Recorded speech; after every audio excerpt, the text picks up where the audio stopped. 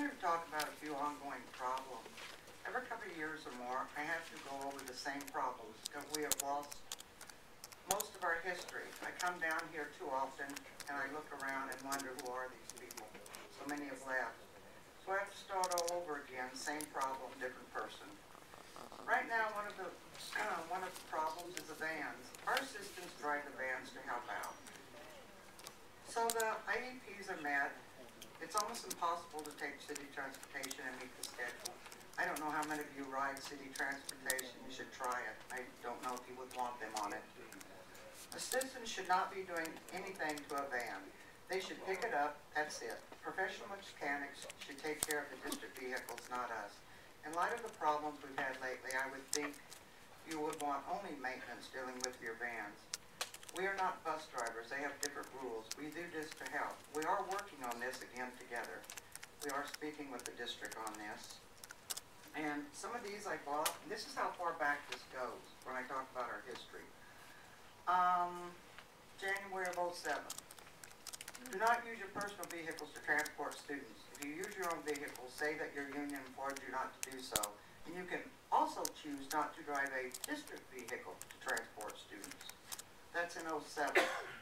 March of '07.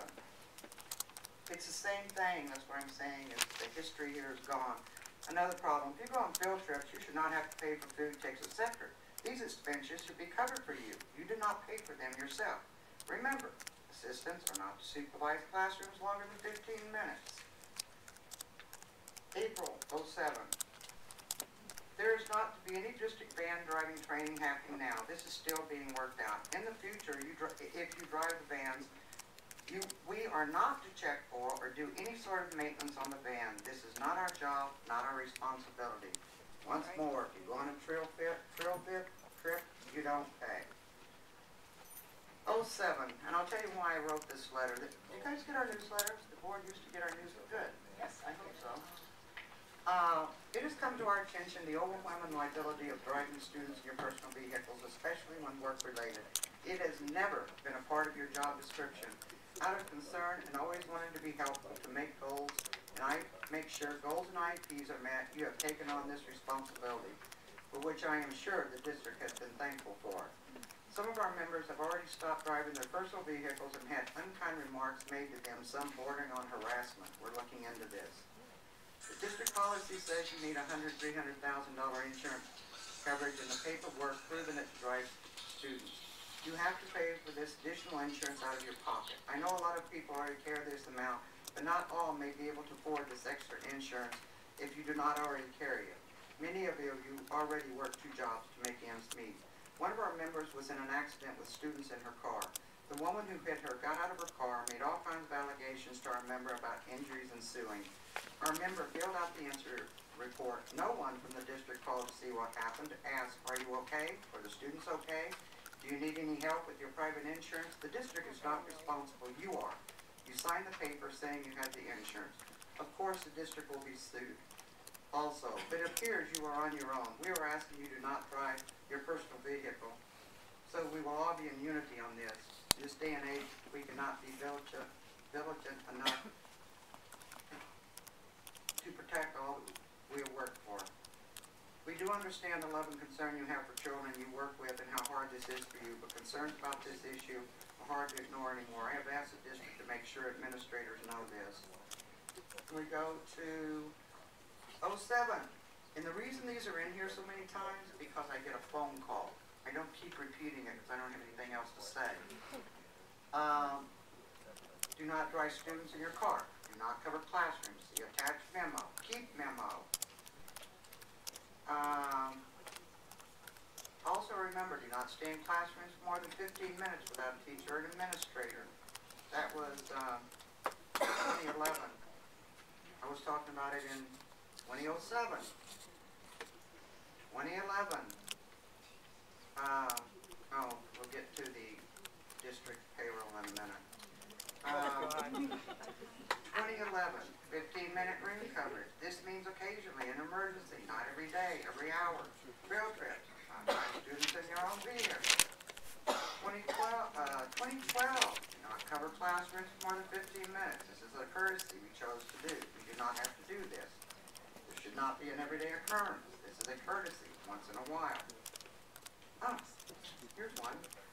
Citizens are not allowed to do attendance. Field trips, one more time. Don't buy your own tickets. 2012, October, not do attendance. Only teachers do attendance.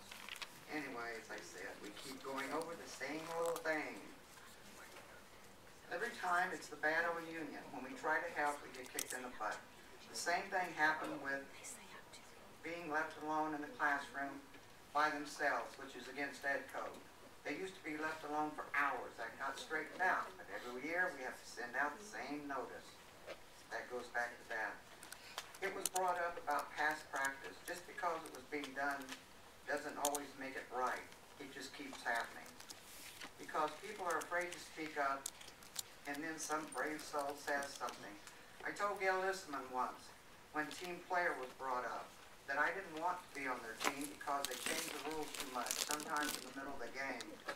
I know a team player. I played 33 years in the same softball team, coached 15 years of youth soccer, 1 season of softball and 1 season of soccer for the Mount Diablo School District. So I know what a team player is. And that nobody wants to be thought of as not a team player. Team player for the district means do as I say and don't question it. Now, there seems to be a problem with extra time. I don't know how many problems there are. I haven't sent out an email yet, but one is too many for me. A member didn't get 10th of December check because it had 30 minutes too much extra time. I hear it's 4 hours a month. First I've heard of this, heard it from a member. Maybe somebody should tell the workers this. So on this 10th check, overpaid, still doesn't have a check. The check was stop payment on it.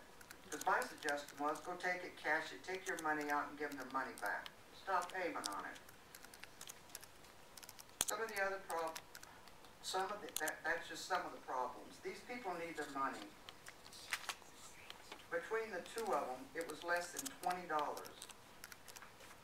It was 30 minutes overtime. I guess now that it's all questioned, one had 30 minutes, one had 30 minutes. One was 30 minutes,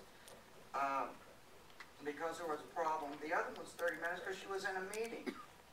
We try and every time we try and do something, and it took too much, still I got a check for 30. That's between the two of them. That's not even 20 bucks. They waste enough money around. Don't get me going. And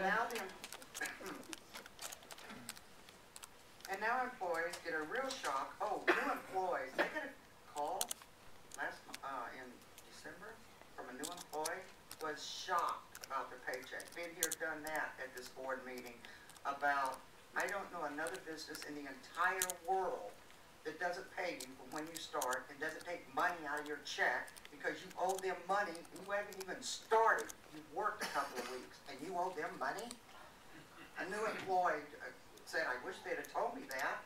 I was expecting a check. So your new employees are complaining too, not just the old ones.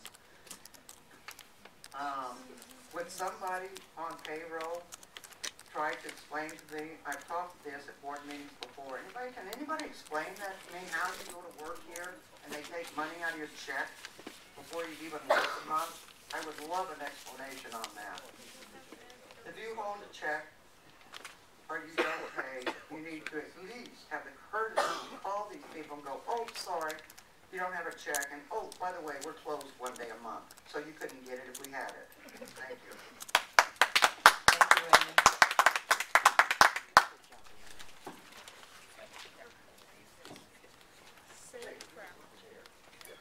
Thank you. I think that's it on that. That is district organization, so that was annual CSEA. Ernie to Trinidad with DLAC. Next on the agenda